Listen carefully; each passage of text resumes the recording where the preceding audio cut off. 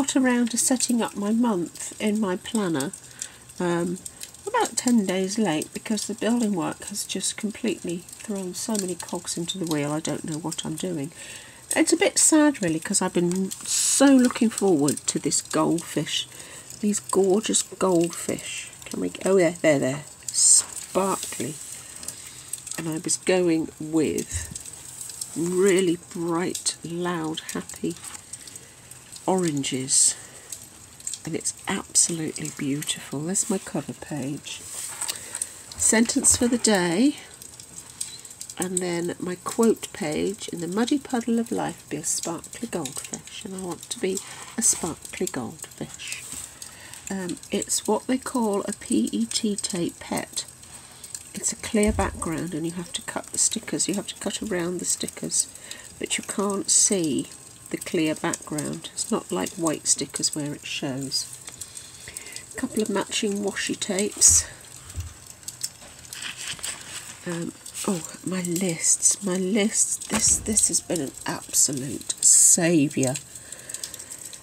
For a couple of weeks I really didn't know what I was doing, where I was going, how we were going to cope with anything, because there was, I mean, honestly, the place was a building site, but there.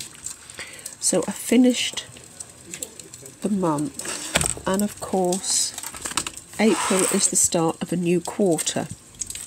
So I set my business planner up as well for quarter 2. Now, this is the first time I've done this.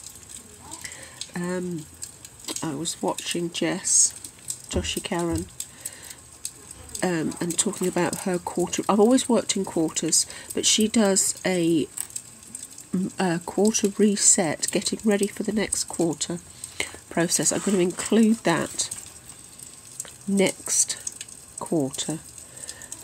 Looking back on last quarter, taking note of the planets, things that happen April, May, June.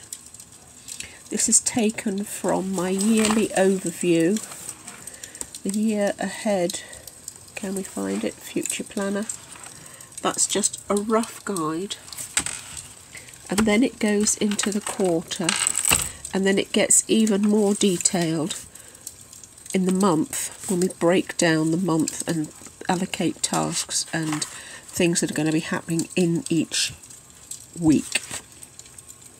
So the projects that are on the thing for this next quarter, and my things that I want to concentrate, and then we go into the April. I just love these goldfish. I'm just obsessed with these goldfish. Brain dump. Look at the whole month as a whole. That's the first time I've included that. I like that. That's staying. My list of chores to do. I'm massively behind. And then, as we go through, I've roughed out for the next few weeks, and then I've even roughed out what's May's coming. But it's so good to help me to look back on. I've got something that I can tick.